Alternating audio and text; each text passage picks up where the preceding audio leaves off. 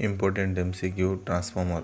These questions are always asked in IES exam, WEL, PGCIL, GATE, NTPC, RRB and various power generation companies.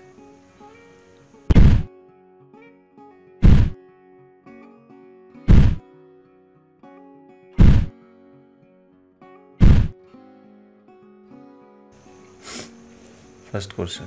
A star delta transformer can deliver 100 kVA load. If it is reconnected delta star, it can deliver a load of.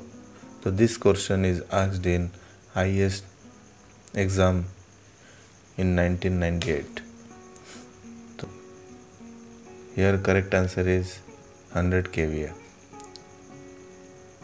Second question. The loss due to eddy current in a transformer is. It is asked in well. The correct answer is directly proportional to the current. In a transformer, third question, in a transformer, the phase difference between the primary and secondary voltage of transformer is nearly. Answer is 180 degree. Next question, the function of a while in a transformer is. The answer is to provide insulation and cooling. The low voltage winding of 400 by 230 volt single phase transformer 50 Hz is to be connected to a 25 Hz supply in order to keep the magnetization current at the same level as that for the normal 50 Hz. The supply voltage should be. So it is also asked in GATE in 1997. So here answer is 115 volt. Capacitance voltage transformer used to.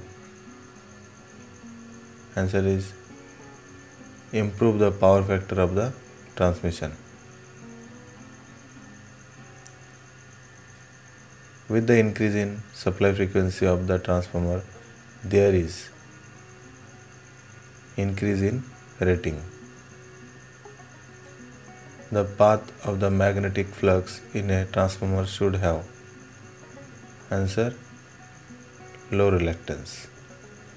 The core flux of a practical transformer with a resistance of